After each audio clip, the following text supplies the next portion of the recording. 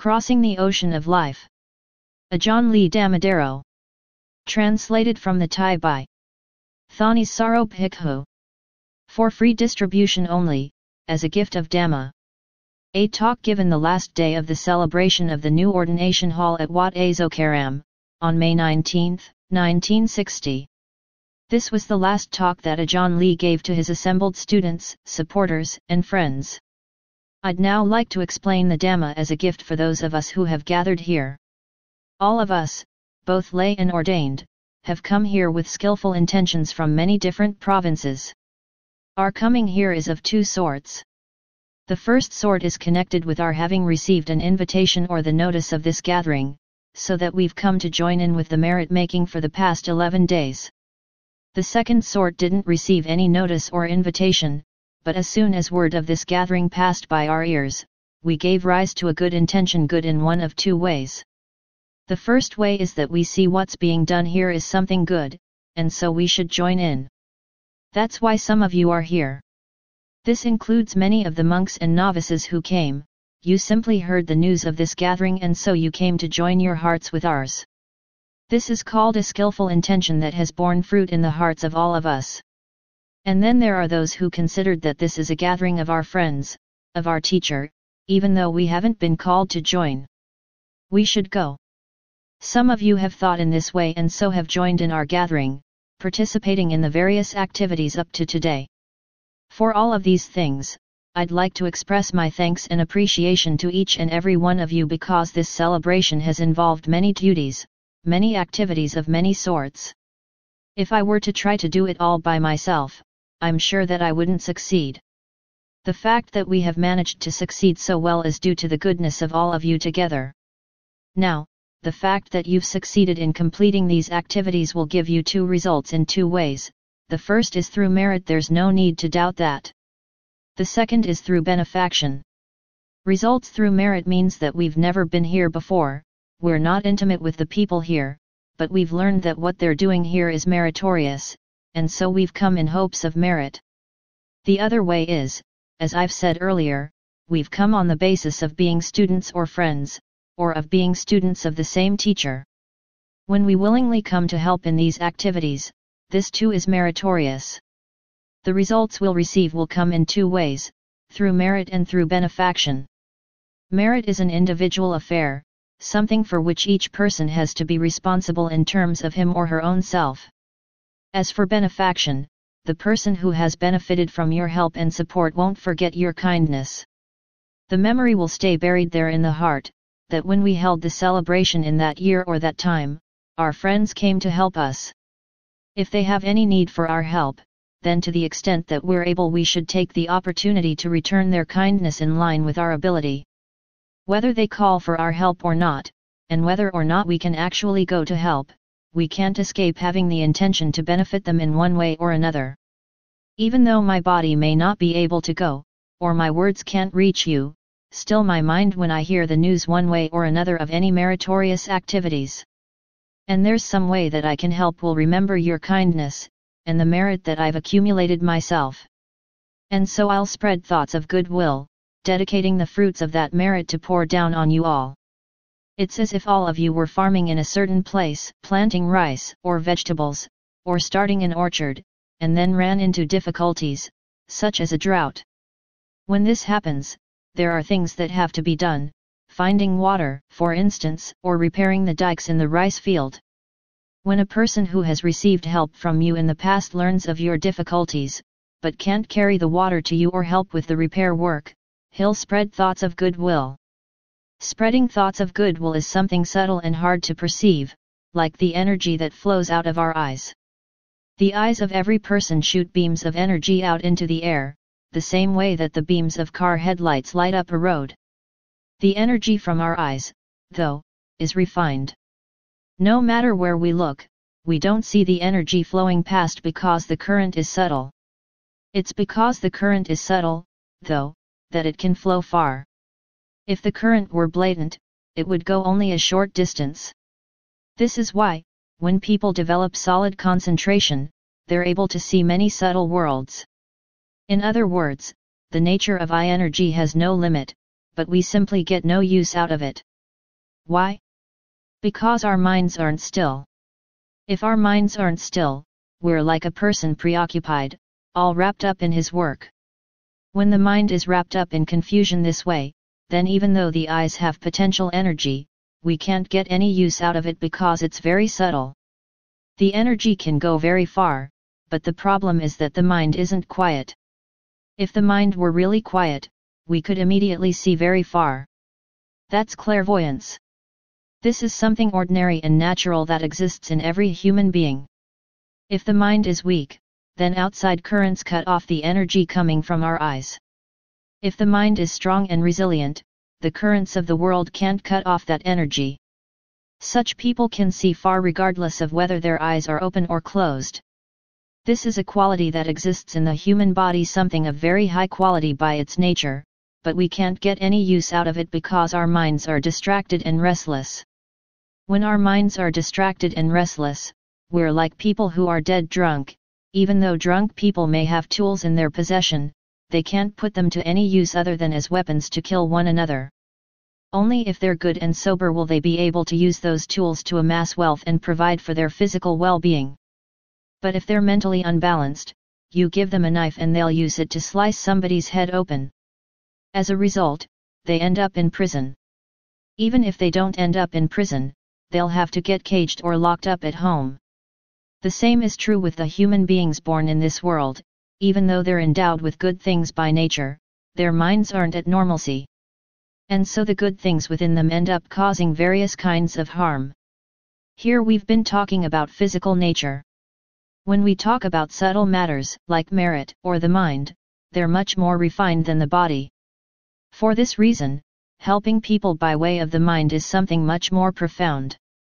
When a person trains his own mind, and trains it well, to the point where he experiences happiness and peace, and then hears that other people are suffering and that there's a way he can be of help, he uses the strength of the mind.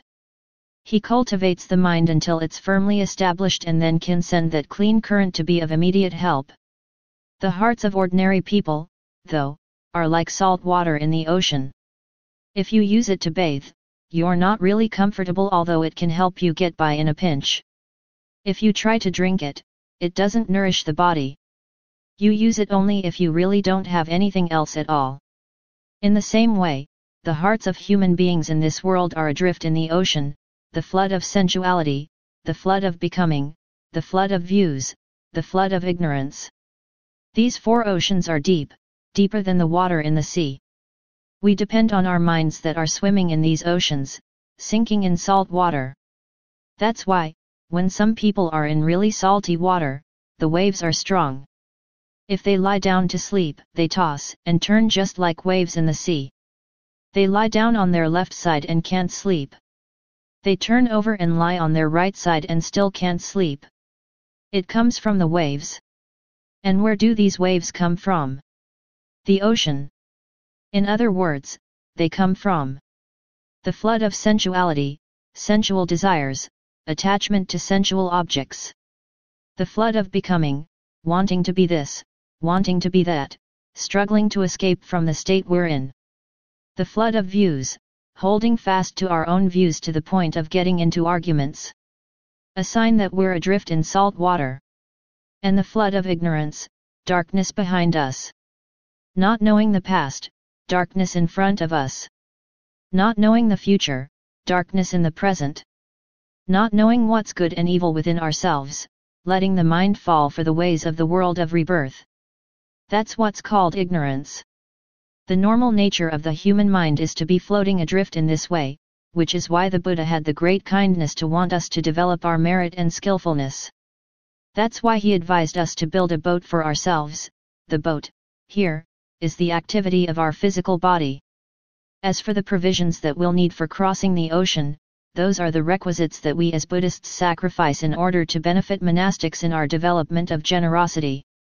If you can give a lot, it means that you'll have enough to help you cross over the ocean, for you'll have enough to eat. If you give only a little, you might run out of provisions and start drifting aimlessly with the currents and waves in the middle of the ocean. If you're lucky, the waves may wash you ashore, so that you manage to survive. But if the waves are large, and your boat is small, you won't be able to reach land, and you'll end up sinking in the middle of the sea. The Buddha contemplated this fact, which is why he advised us to develop our goodness. On one level, developing goodness is involved with the way we use our material possessions. On another, it's involved with the way we look after our actions, improving the way we use our physical bodies so that it becomes fully trained. The results we'll receive are of two sorts. The first is that our boat won't sink. The second is that we'll have plenty of provisions, so that we'll be able to cross over the vast expanse of the sea. But even when people have a seaworthy boat and plenty of provisions, they can still run out of water to drink. When that happens, then even though they have plenty of provisions, they're put to difficulties. To prevent this, the Buddha taught us another skill, how to distill salt water so that we can drink it. If we're intelligent, we can distill salt water so that we can drink it. We'll be able to reach America without having to stop off anywhere along the way.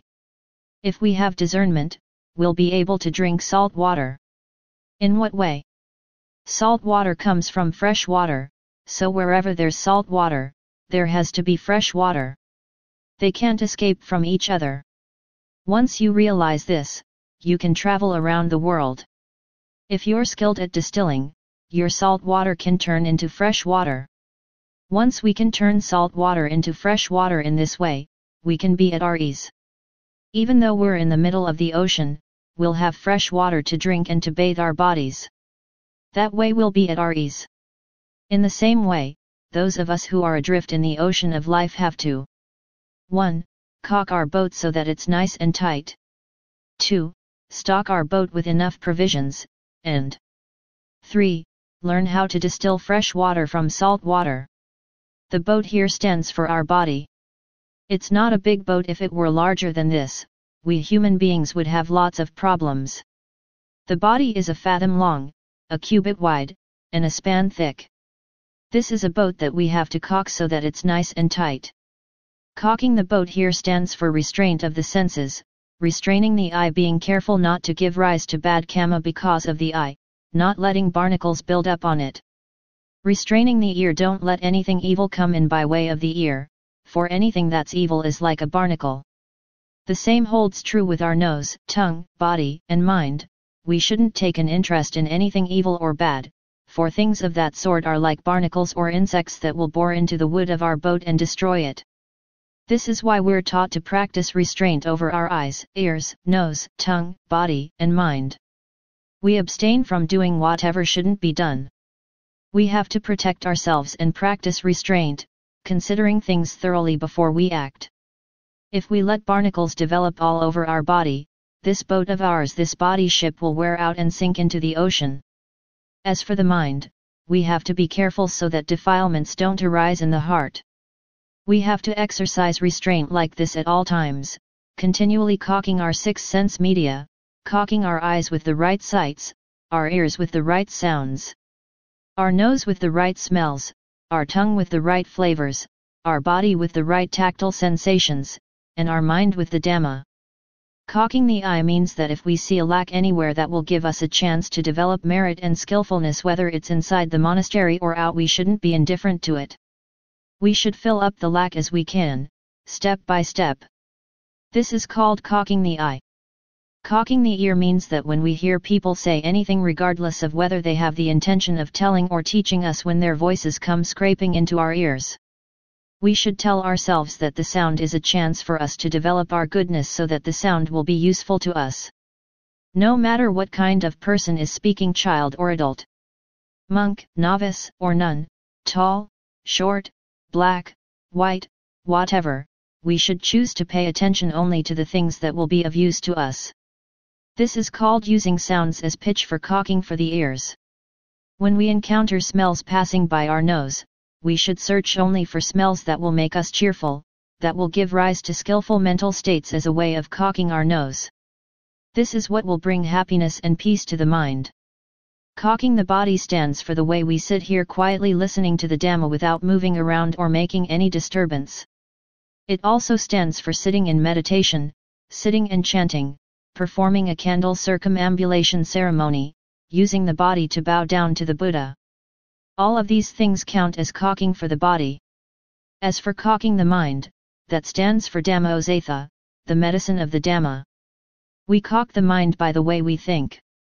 If, when we think of something, the mind sours, we shouldn't think about that thing. Whether it's a matter of the world or of the Dhamma. If thinking about it gives rise to anger or delusion in the mind, we shouldn't pay it any attention. We should think instead of the good that we've done in the past. For example, we can think of the good things we did together in the celebration of the year 2500 BE. Even though we've parted ways since then, we've come back together to do skillful and meritorious things once more. This is a caulking for the mind. In addition to that, we foster another form of goodness, called developing concentration. Developing concentration is a way of caulking the mind so that it doesn't develop any gaps, leaks, or holes. All of this is called caulking our boat, the boat of the body.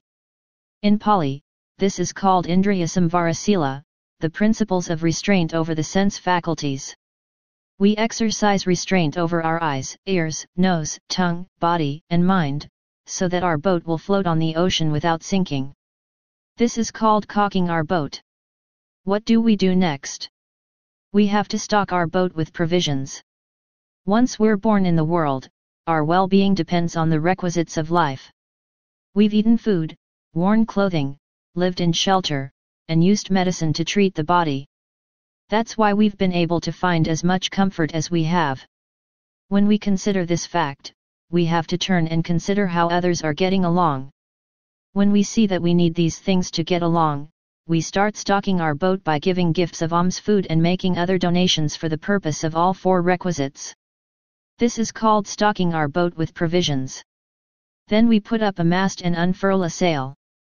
In other words, we invite a monk to get up on the sermon seat and teach the Dhamma as a way of inclining the mind in the right direction. The mind will then zip right along in line with the breeze of the Dhamma. And the body will go right along with it. For example, once we've heard the Dhamma, we gain a feeling of contentment so that we want to hear it again. This is a sign that our boat has caught wind, and the wind is strong, so we sail right along. This will help our boat reach the other shore easily. If there's no sail to help it along, and we stock the boat with too many things, it may sink. This is why there's the custom, when anyone makes a donation, to have a sermon at the same time as a way of inclining the mind in the direction of the Dhamma. For our boat to get anywhere, it needs a sail. Then no matter how many provisions we haul on board, the boat will head in the direction we want it to. This is the second thing we need to know. The third thing is the method for distilling salt water so that it can become fresh. This stands for practicing tranquility meditation and insight meditation. We give rise to directed thought and evaluation within the mind. And what is salt water? Salt water stands for defilement. The defilements of the mind are saltier than salt. When we try to eat salt even just a little, we can't swallow it because we find it so salty, but the defilements are even saltier than that. They can crust us over so that we spoil and rot in all sorts of ways. When this is the case, what can we do? We have to filter or distill them. Filtering refers to yoniso manasikara, appropriate attention. Whatever we do, we have to reflect, to be observant, to consider things carefully before we act. This is the first vat in our distillery.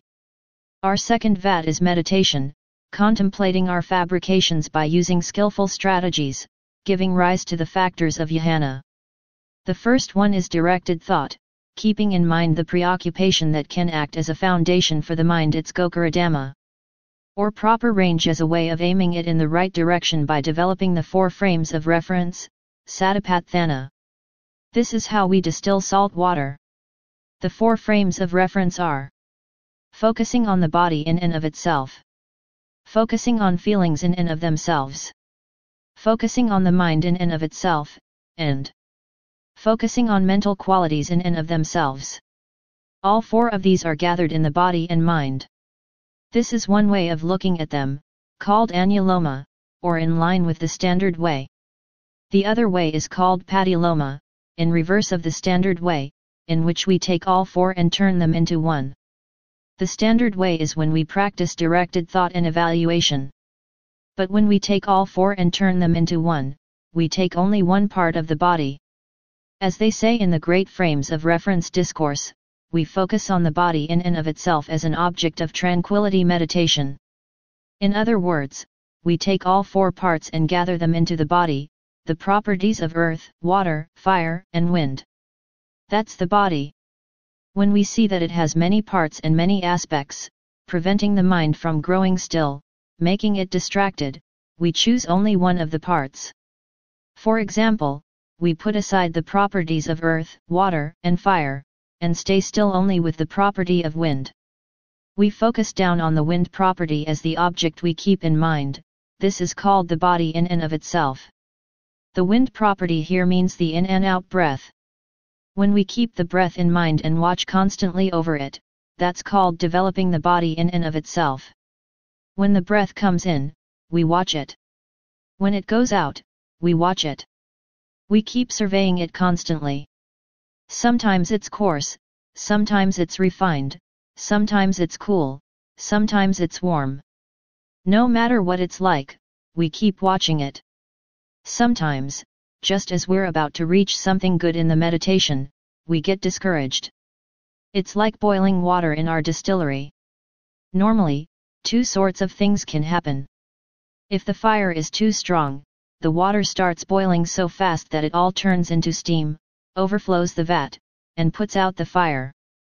If the fire is too weak, the water doesn't boil and so it produces no steam at all. Sometimes the fire is just right, not too strong, not too weak, just right in between. The middle way. The fire is just enough to give rise to steam, not so much that it overflows the vat, but enough for steam to come out of the vat, enough for the steam to become drops of fresh water. This is why we're taught to be observant. When the desire to succeed in the meditation is really strong, it can keep the mind from growing still. The breath gets stirred up and can't grow subtle. This is called desire getting in the way. Sometimes the desire is too weak. You sit there, the mind still, the breath refined, light, and you drift right to sleep.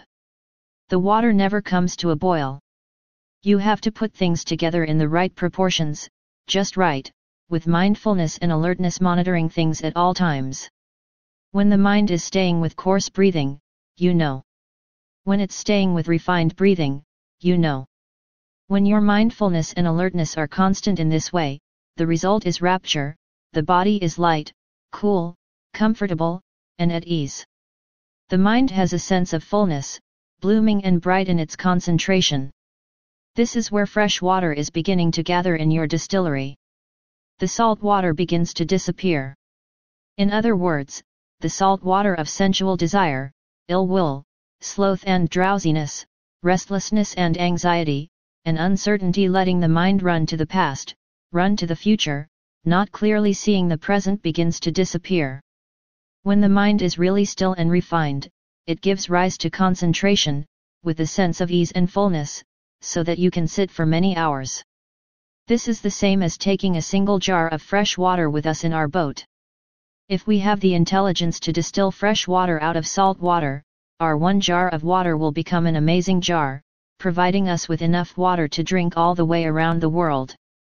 In the same way, when we develop concentration by using directed thought to lift the mind to its object as the first step in the first jhana, an evaluation to keep contemplating the object of our meditation to make it subtle and refined when the properties of the body have been thoroughly evaluated, the mind will be able to contemplate the drawbacks of the 5 hindrances.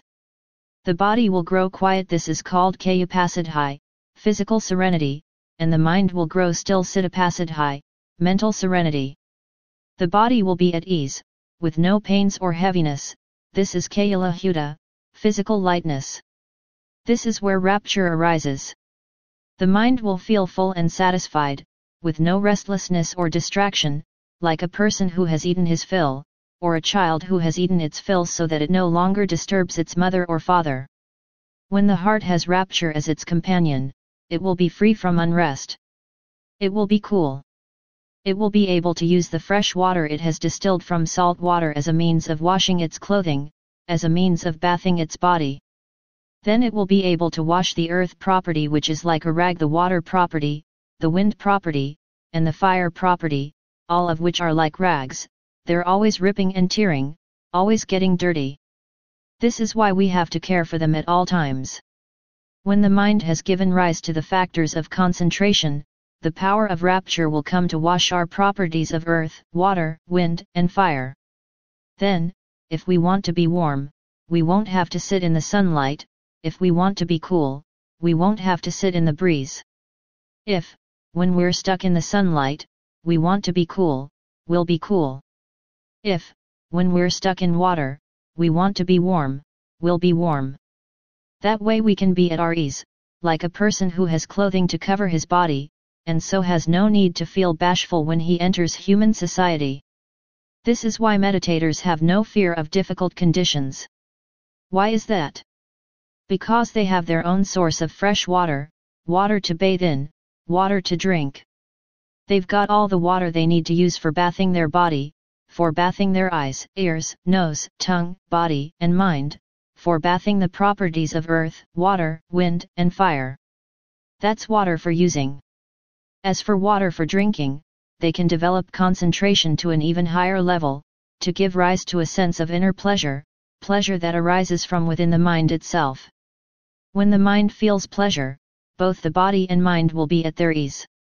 The mind will imbibe nothing but pleasure, and there's no pleasure higher than that of the mind at peace. Thus rapture is water for using, for bathing the body and mind, whereas pleasure is drinking water specifically for the mind. So whoever has the discernment to distill fresh water from salt water will experience ease and well-being. This is our first distillery. The second distillery is where we take the water from the first and distill it to even greater purity. This is the same as when they refine sugar. After the first stage, it still contains some alcohol, so they have to refine it a second time. This stands for developing insight meditation, something very refined, so refined that nobody else can see it.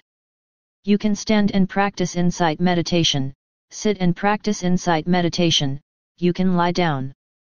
You can even be giving a Dhamma talk and practice insight meditation. The mouth speaks, the mind thinks of its topic when you think of something to say. Or thoughts simply arise within the mind, there's no attachment to bodily fabrication, i.e., the processes of the body. No attachment to verbal fabrication, i.e., the thoughts that fabricate words for other people to hear.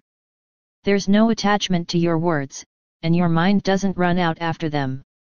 As for thoughts that arise from ignorance and craving, you know them immediately for what they are.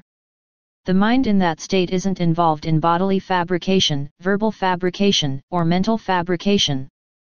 The mind is then released from all fabrications. All fabrications that arise simply change and then disband. This is true of bodily fabrications, verbal fabrications, and mental fabrications. When you see these things in terms of their common characteristics, when you see them as inconstant, constantly spinning around, stressful, hard to bear, and not self, beyond your control, then whether you're standing, sitting, lying down, performing physical work, or speaking, even when you're just sitting and thinking alone by yourself, you'll find all things good and noble flowing to you at all times. This is called practicing insight meditation. A person like this can then set up an enormous distillery, turning the water of the sea into clouds. When the water of the sea has been turned into clouds, they'll float through the sky. Wherever people are suffering from hardships, the water in the clouds will come raining down, watering the land where people live so that they can grow food conveniently. In the same way, when people have released their hearts from the power of worldliness, their goodness is like clouds. When the clouds turn into rain, the rain water will help good people live in happiness and well-being. This is one of the benefits that comes from those who have developed discernment. So I ask that all of you make a mental note of these three maxims. 1. Caulk your boat. 2. Set up a mast, unfurl your sails so that they catch the wind, and then stock your boat with provisions by practicing generosity. 3. Learn how to take salt water and distill it into fresh. Whoever can give rise to these skills within themselves will, at the very least, become good people. If they're not heedless, and make a continual effort, they will be able to take the mind beyond all becoming. So, all of you who have gathered together to make merit on this occasion, I ask that you accept, as a gift, the Dhamma described here, take it with you, and put it into practice. You will experience pleasure, flourish, and thrive in the Buddha's teachings.